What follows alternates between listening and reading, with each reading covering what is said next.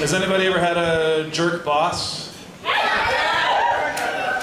This is about my last jerk boss. And it's your eyes. They're ugly and mean. They're like a shotgun. They look like they'd enjoy a hanging.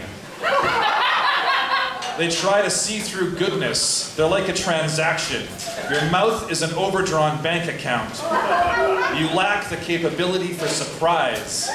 Even your laugh is an echo, a learned trick, like a somersaulting cat. Nothing brings you more pleasure than someone else's pain.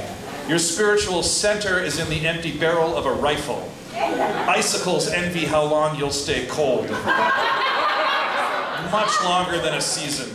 Your heart is a courthouse. Every act of kindness you've perpetrated has been by design to further your goals.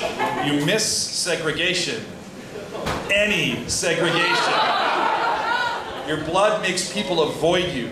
You feel as if you soar above everyone you know. You empathize with the wealthy even though you've never met any of them. Your very touch corrupts. If you were smart or crazy, these things would be eccentricity. But you're neither, so they're not. If you could put this evil to use, you'd make an amazing criminal lawyer or arms dealer. I suppose that's the only thing I'm grateful for when you're around, that you're not more powerful.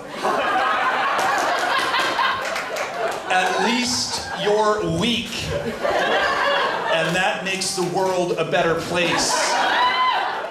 You are a dark flower blooming all by yourself in a small garden.